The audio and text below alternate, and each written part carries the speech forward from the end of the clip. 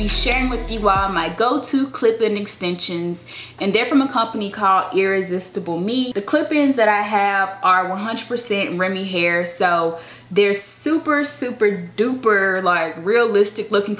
As most of you all know, I am transitioning, which means that I'm basically growing out all of my relaxed hair, and hopefully one day I will be 100% natural.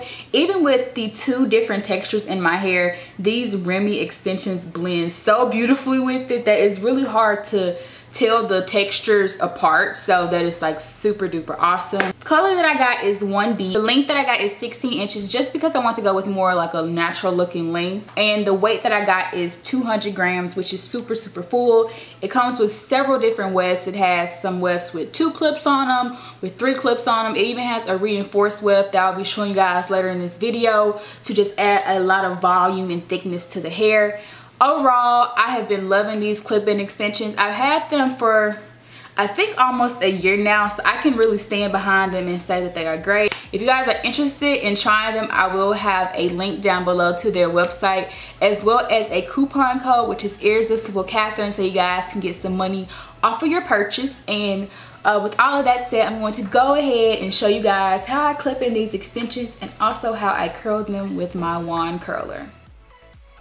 So I'm just starting by taking my hair out of the messy bun that I have, and I finger combed it out, and I basically just flipped around so you guys could see the back of my head and how I do this like from the back, because that's like the best view. And so now I'm just going through my hair with this comb. You can do it with the comb if you want your part to be straight. It doesn't have to be straight, so you can definitely part it with your fingers.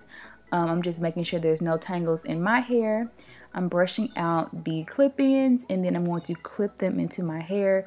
In this piece, I just put a 2-clip row of extensions. As I move upward, I am going to increase the number of clips per extension. So now I'm picking up a 3-clip piece, and I'm just brushing it out, and I'm just clipping that into my hair. It's pretty simple, you guys. Just part and clip. Really easy. I'm pretty sure most of you guys are familiar with this or know how to do this. So now I'm taking the reinforced clip-in weft, and you can see that it's reinforced, super durable. This is going to be the thickest set of clip-ins that you get. It's just super duper thick. It has a piece of mesh on it, and it adds a lot of volume and thickness to the hair. You can tell just by adding that how much the look of the hair changed. Now I'm just going to go in and do it kind of by side. So I'm taking on my left side, you guys is right, I'm putting a 2-clip piece, and then parting my hair again, and then I'm going to end up moving back to the other side and doing the exact same thing on that side as well.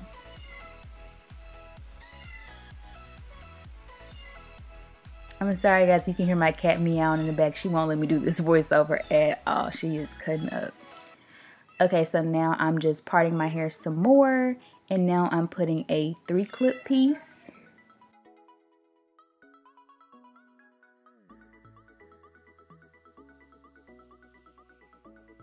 And now I'm parting it again.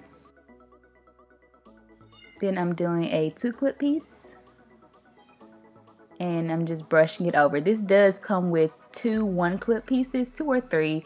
I have misplaced mine, but I didn't need them, so it worked out. So now you guys, I'm just basically redefining those curls that were already in the clip-ins. The clip-ins do come straight, but they still have some curls on them from the last time I used them. So I'm taking this wand curler from my Remy Power Couple set. I used the flat irons out of the Power Couple set in my curling my natural hair video. So in this clip-in video, this is my first time using the wand curler out of the Power Couple set, and to be honest, I don't really like it. It doesn't do like super tight curls, but it does give a nice wavy look to the hair. Wand curling your hair with the clip-ins in not only helps blend your hair and the clip-in extensions, but it also helps it just look really nice as a hairstyle.